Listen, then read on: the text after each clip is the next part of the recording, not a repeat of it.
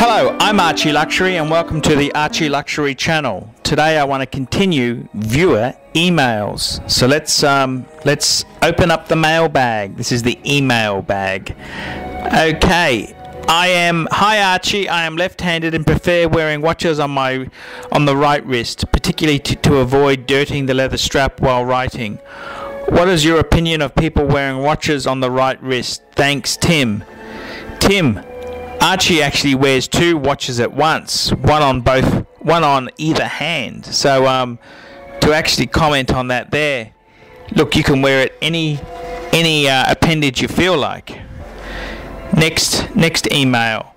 Hi Archie, about a month ago there was a Rolex Explorer 2 from 1985 with the cream coloured, he says bezel, but it's actually the dial, up for 7-day auction.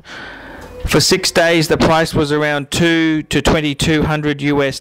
The watch sold for over $7,000 US. Talk about a great investment, even if it was purchased new in 1985. Okay, look, let's just cut to the chase here. That model, that's a 16550, and that's a very, very special Rolex watch.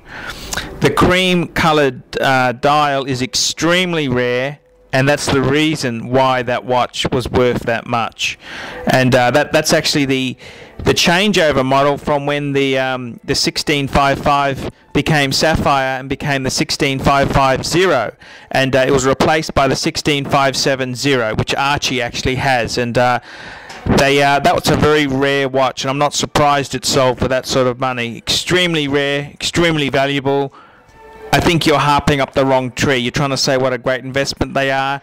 Look, Rolexes are great, but that's a very special watch. Okay, next viewer email. Hi, my name is Matthias Dal Gaglio. I'm 38 years old.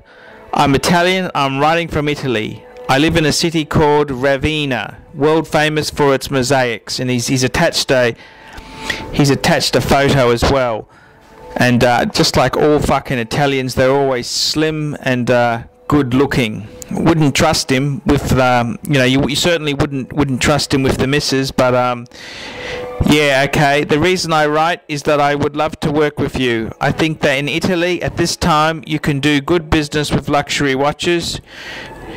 Do you think that I just bought a Rolex Oyster Perpetual Lady Datejust 26mm full gold for €2,000 with original box on papers 1981.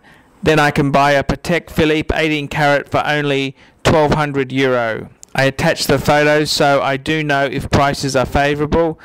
If you're interested in working with me, let me know. Also, if you're interested in the watches of the photographs, let me know what you offer me. I look forward to hearing from you. Thank you very much, Matthias. Now, Matthias, look, Italians are the most crooked fucking individuals known to man. They can't lie straight in bed. I mean, Italy is one of the hottest places for wristwatches. I mean, they know every fucking thing about every damn model, every fucking variation, and look, to be honest with you, there are no bargains in Italy. There are sharks. If the price seems too good, it often is. So, look, Matthias, thanks very much for your vote and confidence of Archie, but I know better than to be fooled by Italian tricksters. Okay, next email. To Archie Luxury, can you do a video on the Jacob & Co. and Johnny Dang luxury watches? It would be greatly appreciated.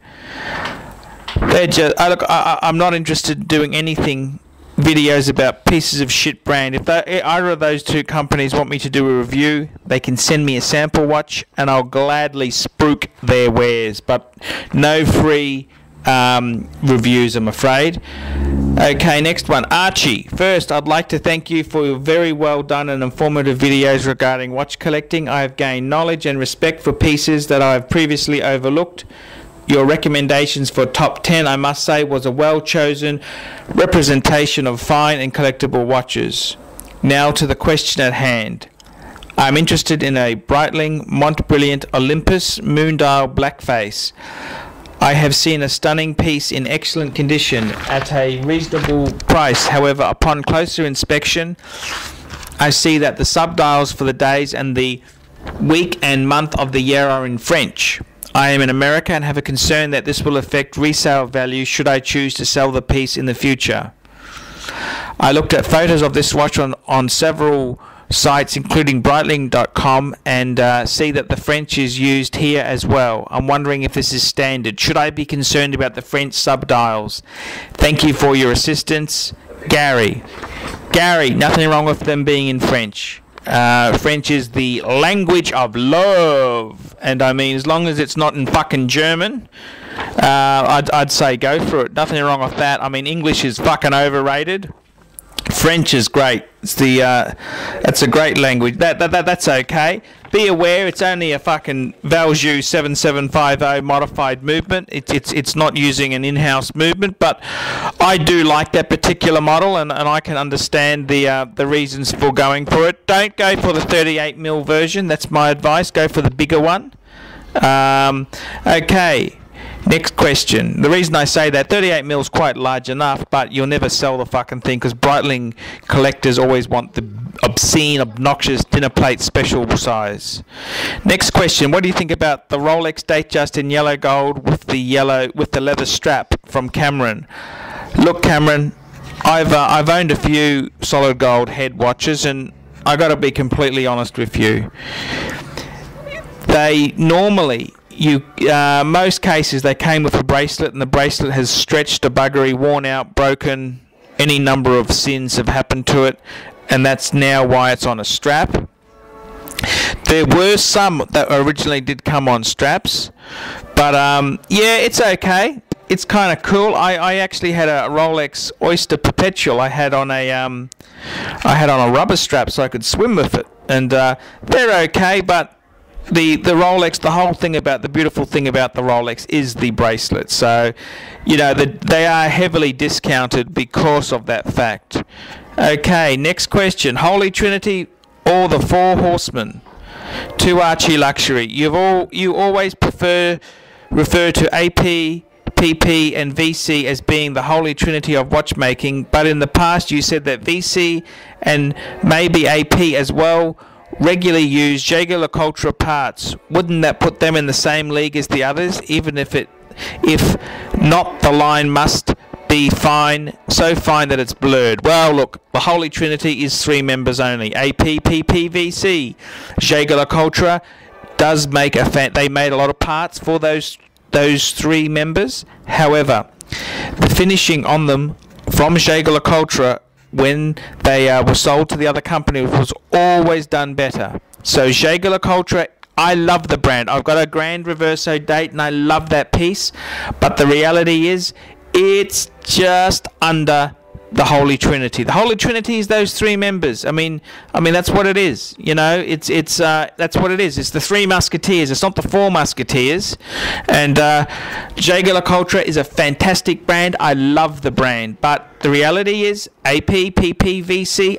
That is the Holy Trinity, and whenever they did get movements from Jaeger-LeCoultre, they did finish them a little bit better. So, yep, that's the truth there. But Jaeger-LeCoultre is a fantastic brand. Okay, final email from Dog Balls. Hi Archie, love the channel. Was wondering your thoughts are on the Baume & Mercier Riviera watch. It does have some racing heritage, but wondering if this was decent mid-range watch or is this a waste of cash? Second hand, of course, retail 3,000, used 1,000. I was also interested in the Nomos range of watches, modified movements, but I'm told they're significantly modified. Yeah, that's what they all fucking say. I am 21 and saving cash, a well-priced mid-price range. I currently have 3 vintage 50s pieces and a Archimed Pilot as an everyday full fun ETA watch. Thanks, Dog Balls.